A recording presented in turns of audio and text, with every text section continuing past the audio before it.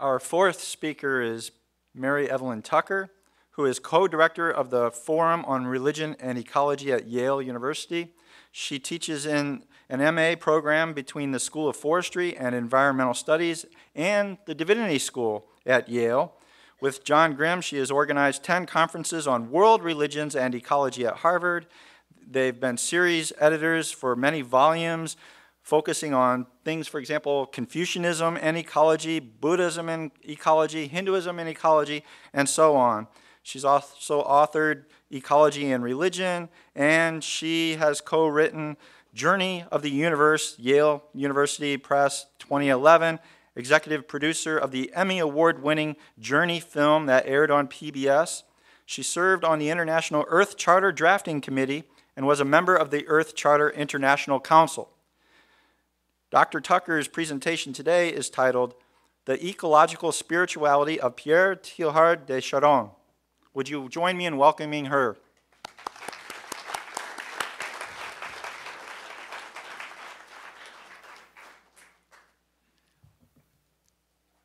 Different title, but the same spirit, because Teilhard is such a great Jesuit that still lives today. I want to begin, as many have, by deep thanks to Peter Raven, to Pat Raven as well, heroes of mine, to Trudy Valentine and her wonderful partner John, to Jack Fishman, to Angela Carr, to David Webb, to Matt Hulskamp and this extraordinary IT tech team, to all those who've provided food and hotel and transportation for us, delicious food, the Nine Network and Jack Galmish. Can we give up a hand of applause for all of them?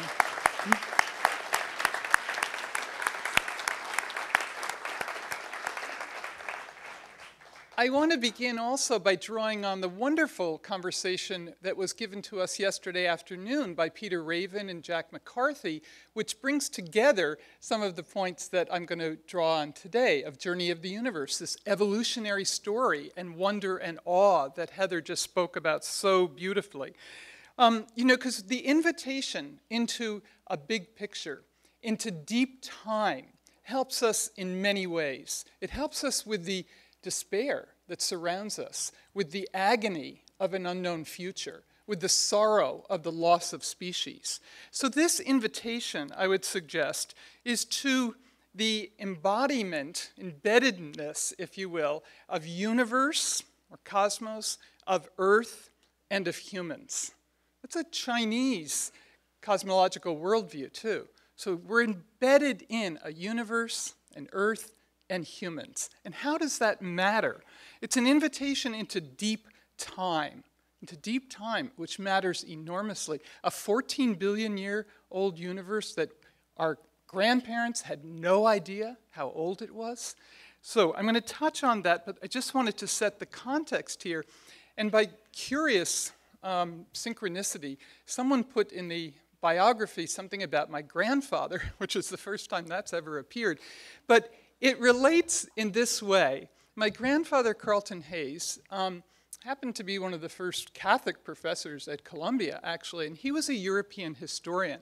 And he was trying to get the Columbia History Department to move beyond American history to European history, because he said, we've got to understand where we come from.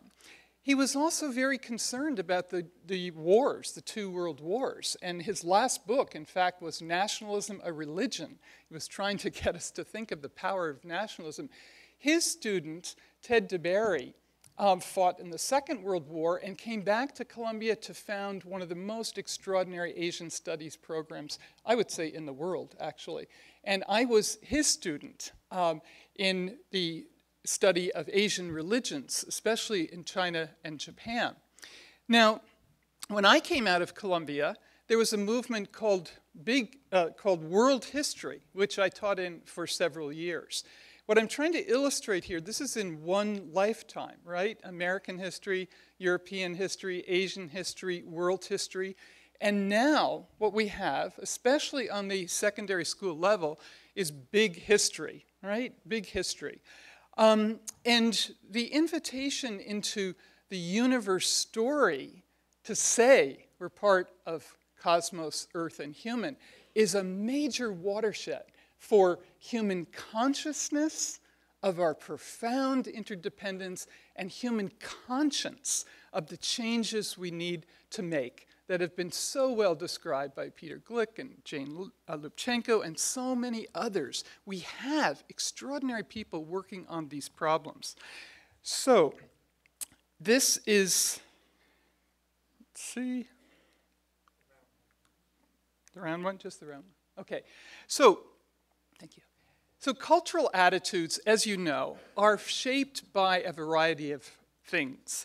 Worldviews and spirituality, but they're derived from world religions, from humanitarian and secular values. We can't leave this out because that has been a huge, huge impetus for the environmental movement for more than 40 years. Environmental ethics, especially coming from intrinsic value, of utilitarian value, and so on, from philosophy. Biophilia, that Ed Wilson and my colleague at Yale put forward. The love of nature, which has been brought up over and over again. And also aesthetics and the arts. All of these are sources we need to draw on clearly. Now, everybody likes to know where one comes from. So here's my story. If I can get it to move forward. In 73, 74, I went to Japan, after Nixon was elected, by the way, and I said, I'm going until he's out of office, which I did. And I was very much caught up in the different religions of Japan, of Shinto here, down in Hiroshima. Why is this? Okay, sorry. Of Zen Buddhism and these extraordinary gardens in Kyoto. This is a Confucian daimyo castle. And ultimately, I became extremely interested in Confucianism because it's a system that has not only a spiritual and cosmological worldview, but an educational philosophy, a political philosophy, and a philosophy of moral cultivation. One of the most comprehensive traditions on the planet. But here was Japan when I went, and this is what happened over time, Mount Fuji and the pollution and so on. I went to China in '85 and have been there many, many times. And as you know, the rivers, the soil are deeply, deeply polluted. Now, I said to myself, I'm not a scientist, I'm not an economist, a policy person. What can we contribute to these issues? Because even now, China, from the time I first went, to now. This is unbelievable. A program called Under the Dome was shown in China. 30 million people watched it, 30 million people, and then it was taken off. The Chinese know what their issues are, what their problems are, and we can discuss that further. But what we're trying to bring forward with hundreds and hundreds of scholars and practitioners is this sense of appreciating difference and unity. So we know religion, culture, and ethics are needed for the solutions. We did, as Tobias just said, these Harvard conferences and then created a forum on religion and ecology. But we also need a story that brings us together based on the best of modern science, drawing together all of the various sciences. Now, Thomas Berry, how many of you know Thomas Berry's work? Excellent, you passed. So Thomas Berry was a great inspiration to my husband and I, to Heather, to many, many people. 1,000 people came to his funeral in 2009 in New York. And he continues to inspire through these various books. Dream of the Earth, I mentioned yesterday, great work. The Sacred Universe, these were his last two books. The Christian Future and the Fate of Earth. He was a Catholic priest. He comes out of a Catholic tradition, but also studied the world's religions. He also was an inspiration for the whole idea of journey of the universe. He was truly a Renaissance man. He said, the universe itself is the primary sacred community. This is where revelation begins. And he invited us back into that powerful, unmediated sense of where we live and how powerful these ecosystems are to us, with us.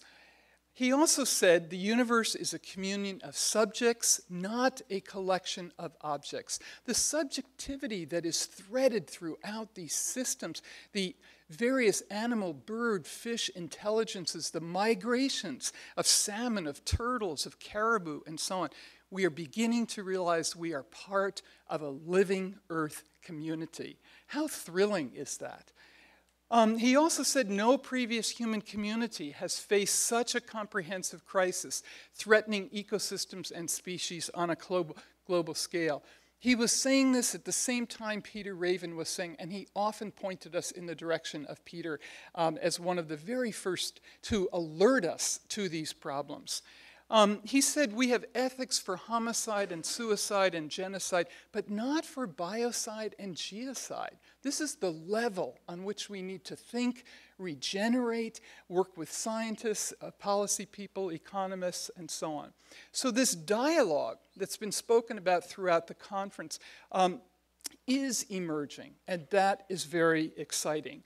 Some of the dialogue partners, in addition to Peter, are Jane Lubchenco, who's right here, Ursula Goodenough, who was at Washington University, Tom Lovejoy on our board at Yale too, Ed Wilson, and Peter Crane, our former dean. All of these have opened the doors to say, just as this conference is saying, we need the voices of the world's religions. In policy, Gus Speth, after 40 years of working in the environment, head of UNDP, founded NRDC, worked with the Carter administration, said, we can't do this without religion and spirituality. That's why he brought us to Yale. The law people, the ecological economics people, all are partners with us. Now, what's our common ground of religion and science? Again, Heather said it eloquently. John McCarthy said it yesterday. Wonder, awe, beauty. This is easy to bring forward. It's a DNA, I would say, the awe DNA that we all share from children to old age. So that which brings us together, the shared wonder that we are on a volcanic planet. That's partly what has created the sources of ecosystems and life. This is a fiery, moving, dynamic, geologically plate tectonic system. Incredible geological systems and ecosystems. This picture, as we know, transformed all of us, I think, sitting in this room. We can remember when we first saw moonrise, earthrise, and so on from space, bringing us into the sense of the fragility, of the specialness, this blue-green planet. We know life will continue, but what is our responsibility in this continuity of evolution? We're at a cultural evolution right now, and that's where we can participate and make a difference. Again, the conditions for even our solar system, as we know, were just right. Our distance from the sun and so on.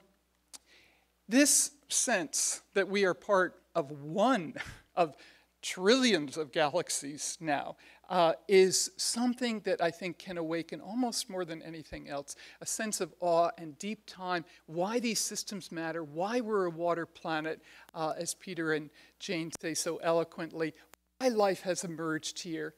We don't have a full answer to these questions, but a 14 billion year evolutionary process, 10 billion years even before our planet emerged. We're a 4.6 billion year creation, shall we say? First cell, 1 billion years.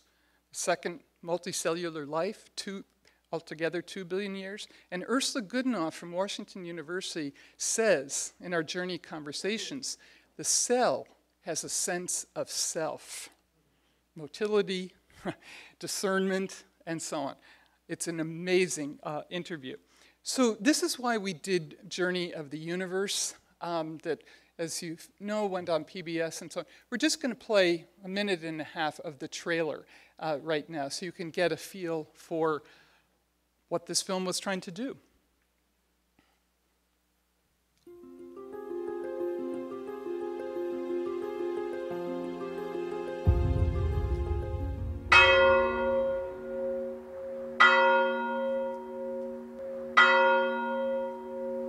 You know, Pythagoras probably walked on this very beach. And if he were here today, he would be amazed at how much mathematical science has learned about the universe. Even a century ago, we didn't know if there were 2 galaxies in the entire universe. Now we know there are 100 billion, maybe even 1 trillion galaxies. What is the creativity that brought forth 1 trillion galaxies?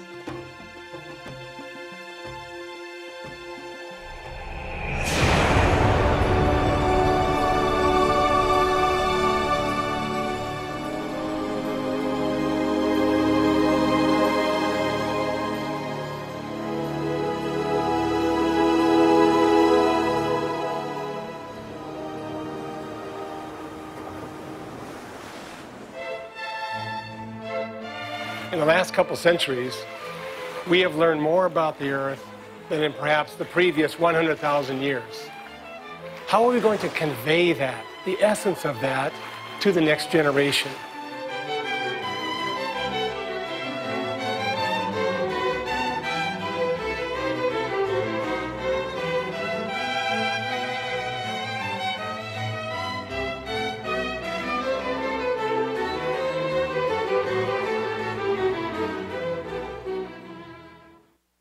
The universe began as a great outpouring of cosmic breath, cosmic energy, that then swirled and twisted and complexified until it could burst forth into flowers and animals and fish and all of these elegant explosions of energy.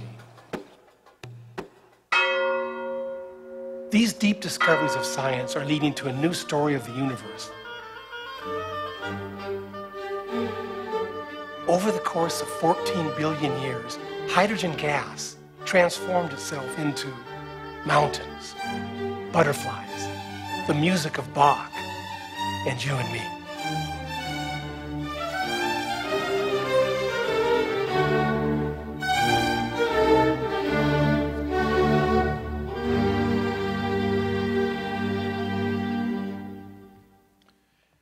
So we should almost stop there with creation care. But we want to go forward to say that's deep time. And now the invitation is to the differentiated cultural expression of how we live in these Earth systems. And part of this is to acknowledge from the very beginning there's problems with religions and there's promise. There's possibilities and there's difficulties. We could spend the rest of the time talking about that. But we have with many, many people, there's an emergence over the last 25 years of statements from religious leaders, of academics who are reevaluating these traditions. Literally, hundreds of scholars. There were 7 jobs in this area last year. The grassroots eco-justice networks are absolutely flourishing. So, as we know, the religious leaders, the Pope, the Dalai Lama, the Greek Orthodox Patriarch, I'll come back to him, this is Rowan Williams, who was head of the Anglican Church, and there are others. Thich Nhat Hanh, you must know. Catherine Jefferson Schori was the past bishop of the Episcopal Church. Evangelical leaders, we have some with us, but Joel Hunter. And the wonderful nun in Taiwan, Suu Kyi, doing absolutely remarkable work. Environmental justice in the last number of years has really come forward. And if you know Wangari Maathai, who was very much inspired by Thomas Berry, she founded the Green Belt movement. She's just one example of the empowerment of women for planting trees and so on. But this is why the Pope's encyclical is so important, bringing so much of this together. Statements, grassroots movements, academics. What we did, it seems like 100 years ago, but we just celebrated the 20th anniversary last year. Over a 3-year period at Harvard Center for the Study of World Religions, we did this effort at retrieving, reevaluating, and reconstructing with all the world's religions, with specialties in the Asian religions, the Western religions, and indigenous religions. Very exciting, extremely difficult to do, especially at Harvard. There was no field, there was no force in the world. I hugged a lot of trees to just have the sensibility of where we can do this, even in academia. So we culminated this with Bill Moyers interviewing religious leaders. We announced the forum at the United Nations. This is one of the great leaders of Confucianism, Du Wei Ming. And we created this forum on religion and ecology, first at Harvard and then at Yale, because faculty wanted us to come there. Now, this book series, and I'm happy to give you a copy if you like, of the Christianity one is the thickest. We had 200 people at that conference. It was extraordinary. All of the Western religions over here, Asian religions, and indigenous traditions was massive. Every continent was represented. Absolutely extraordinary. And their struggles are not to be believed, as we know, including people being shot for what they're doing. So I want to just give you a sense of some of the values that came up after this, or with this 3-year conference series. Reverence for the earth community. You know, this is probably one of the most profound human emotions. Again, Heather referred to it, John McCarthy did. A deep reverence for these amazing life systems and their profound complexity. Respect for myriad species. This is shared among the world's religions. And by recovering both passages and texts and traditions that we can now bring forward, you see, to bear on the biodiversity loss that Peter Raven has highlighted. Restraint in the use of natural resources. A redistribution of technology and aid. Responsibility for the future of life, all life, and restoration of ecosystems and the human spirit. I'm going to just conclude with bringing back into the conversation the Greek Orthodox Patriarch Bartholomew, all of these conferences. We went on about 5 of them. Jane Lubchenco was a key science advisor to Bartholomew, but I want to highlight on the Amazon, we're out there in the Amazon on boats. Bartholomew apologized for forced conversion and manipulation of culture of indigenous peoples. The Pope has followed that same procedure in Bolivia and Colombia. Absolutely extraordinary. Now, I'm going to end with the encyclical, because that's why we're here. This is one of the most important documents of our lifetime. Bill McKibben says, without doubt, it's the most important document of the 21st century, which I find astounding. The content brings us to this worldview shift of this integral ecology of people and the planet, of eco-justice and sustainability, of a spiritual ecology, this kinship and connection, a call to ecological conversion, as no other document has done on such a comprehensive level. So the potential for outreach, for sustainability and spirituality, of course, it's a letter. There's 2 billion Christians, but every religious community has responded to that. It's on our website, the forum website, and it's addressed to all peoples around the planet. You've heard about what the Jesuits are doing, the largest educational system in the world, from Nancy earlier. And here I conclude with this notion of how sustainability and spirituality can come together. We have these cultural values and ethics from the world's religions. We have educational establishments like the Jesuits. We've got leadership and grassroots outreach that we did not have 20 years ago. We have resilience and inspiration, and we have the basis of one telling of the story of the universe. There will be other stories for sure, but let me end on this note. We are in this extraordinary energy revolution, from unsustainable fuels to sustainable fuels. I think, and I think you would all agree, and this conference represents that the greatest sustainable and renewable energy is that of the human spirit, and that is in greater abundance than we have yet tapped into. It will get us through. Thank you very much.